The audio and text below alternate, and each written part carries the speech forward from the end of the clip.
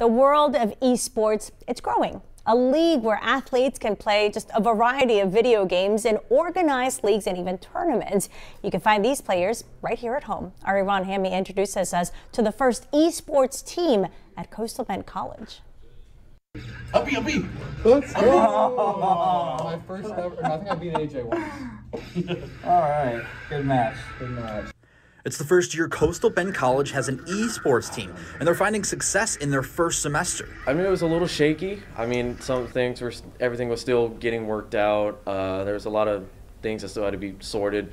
But honestly, the fact that a lot of us still made playoffs first semester, I was super excited about it. I wake up, an email from Coastal Bend, hey, you want to go to college?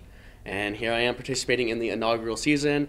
I made it to playoffs in my first season. Not only did many make the playoffs, but sophomore gamer Owen Parker was crowned a national champion in FIFA, a soccer video game.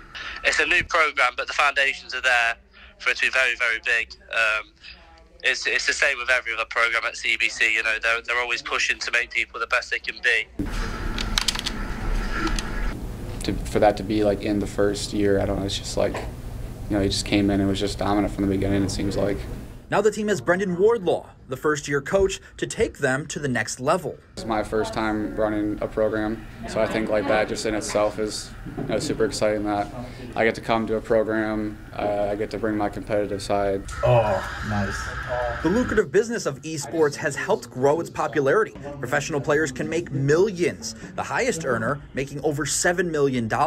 I'm a long way from there right now, but seeing what they can do and just how talented they are at the game, it's inspiring to watch. Coastal Bend College is actively recruiting for more athletes to join the esports team, and scholarships are available. To learn how to get in contact with the team, you can head to christv.com. Reporting in Beeville, Ron Hammy, KRIS 6 News.